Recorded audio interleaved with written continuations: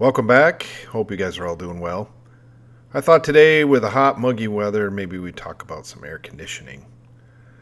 As you guys all know, I have a hiker trailer, and there's several different ways you can try to stay cool in a small space like this. So first and foremost, we can just open the two side doors, and we can keep cool that way. If you have screen doors, that's a great option. You can open up the windows and have your screens in place and get some fresh air that way. And the best way to do this is to draw a little draft into the trailer. That's with your Max fan, your Fantastic fan, whichever style fan you have in your hiker. But you can turn that thing on, and that pulls a lot of air through the trailer. And this is the preferred method of a lot of hiker owners. They don't have air conditioning. They have nothing but just a really good vent fan on top. You can sometimes add a small USB fan inside to move a little air, but that's all they have as far as trying to stay cool. One option I haven't tried is opening up the covers to the AC Prep vents in the front of the trailer and then turning on your Max fan. And that should be able to pull a pretty decent draft into the trailer too, along with windows. Probably want to put a little piece of bug netting or something over that if you opt to do that, but I haven't personally tried this method. So let's say you definitely want air conditioning and just cooling with a fan isn't going to do it. Well, first off, you got to remember you have to be on shore power. So you got to be in a state forest campground, state park campground, someplace that has power in order to be able to run the air conditioner. So Hiker offers what they call an AC Prep package. So what do you get with that? Well, basically you get a giant couple of holes drilled in the front of your trailer with a series of vents on the inside that can be open or closed, and then you have a cap or cover on the outside that can open up. That's where the hoses attach from the Climate Rights system that they recommend. So Hiker makes sure you have all the adapters to attach to the tubes so that you can make your connection to the actual trailer itself. It's basically a very large square unit, and it includes the vent hoses.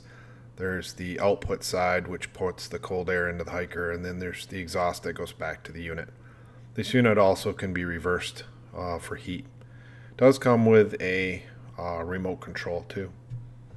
So a couple things to remember with this unit is it's heavy. It's very heavy. We just store it in the back of the truck. Then when we need it, we pull it out. Make sure you have everything out of your toolbox before you set it up. Because otherwise you're not getting your stuff out. So we usually pull all that stuff out first, then we set it on top of the toolbox as you see in this picture. And some people might not think it's the most aesthetically eye-pleasing sitting out there like that, but it's extremely functional, and we absolutely love that we have it on those warm, sticky, humid nights. So let's just do a walkthrough of the setup.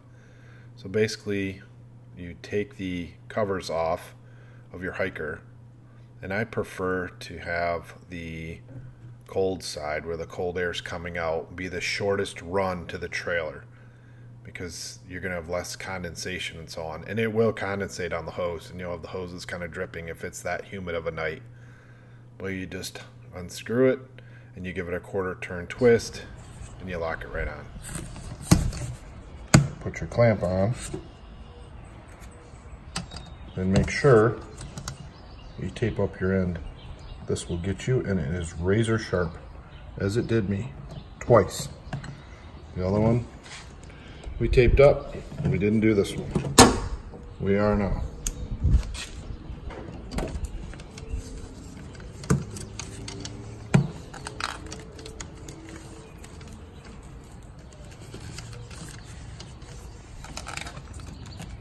Okay, good.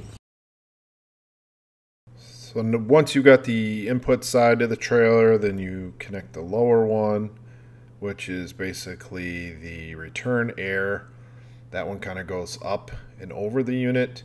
There's just enough hose to make that work. At first, we didn't have the unit sitting a little bit slightly off to the right, as you can see in the picture, and it would not fit. We could not get the two to connect, so we just moved it over a little bit, and it connects and sets up perfectly. So we got the unit connected, and we started out with a temperature of about 66 degrees, as you can see there. There's all the full specs right there on the side of the unit. It is IPX4 rated for water. It's designed to sit out in the elements. So here's a shot of the remote control. You can change the modes, air, heat, change your fan, has a sleep timer, and you can see your temperature all from the remote. So as the air conditioner unit runs, it does have a drain hole in the bottom. So you got to remember there's going to be water dripping out of the unit as it's converting the warm air to cold air. So we had put a towel on it in the last picture, but you just remember that water's going to need a place to go somewhere. So you're going to want to put a towel down and know that the front part of your trailer, the tongue area, is going to have a little bit of a puddle. Not a big deal. So on the first time setting it up, we wanted to see how fast we could cool down the trailer. Trailer inside was in the 70s, 80s because of how hot it was outside. The front of the trailer was in the 100s, 90s, and 80s in different spots of the trailer. And the actual hose that fed the cold air into the trailer was in the 40s and 30s. I could not believe how cold that air was. And if you have that on that side, remember, whoever's sleeping on that side is going to have that cold breeze coming in right on top of them. So if they're a warm sleeper, you might want them on that side of the trailer. Just something to note. So it's nice that the unit has a remote, but the biggest downsider is its line of sight. It's not Bluetooth or anything like that, so you cannot control it from inside the trailer. That was a huge bummer with the remote control. So getting back to our temperature readings, we looked inside the trailer after about 10-15 minutes of run time, and the inside wall, which was in the 70s and 80s, was now in the 50s. The blankets, now obviously this is surface temperature. This isn't the actual air temperature inside, so it's probably a little warmer than that. But everything inside surface temperature was in the 50s, and I had 40-degree readings. So it was downright chilly. But that's what I'd rather have it chilly than throw an extra blanket on than have it way too warm. So what do you guys think? Is air conditioning needed for these smaller trailers? Do you use air conditioning in your small trailer? What's your thoughts on it? Please leave me a comment below. If you have any questions, put them down below also. Share, like, and subscribe, and we will see you guys on the next one.